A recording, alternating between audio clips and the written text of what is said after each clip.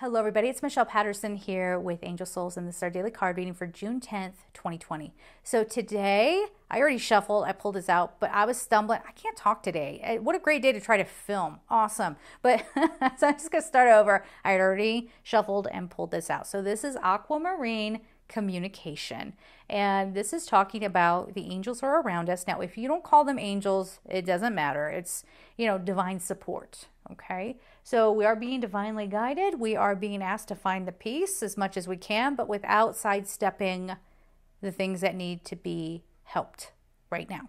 Okay, so we're being guided if we listen. Oh, so this is a big part of this message today. If we listen. So drop all those stories of, oh my gosh, I can't believe, and overanalyzing. I can't tell you how many times I've seen a post on Facebook, usually from white people, who are saying, I've been thinking about this. Here's my stance on this. Okay, I'm glad you're thinking. I'm glad you're processing.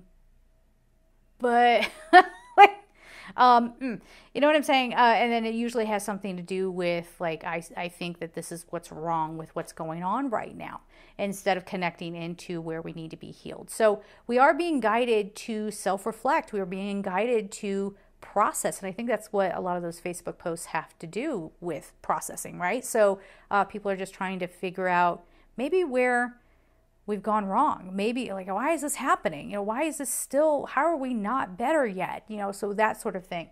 But if we quiet all the noise and stop overthinking things, we listen to our heart, the guidance is there, right? The angels are talking to us.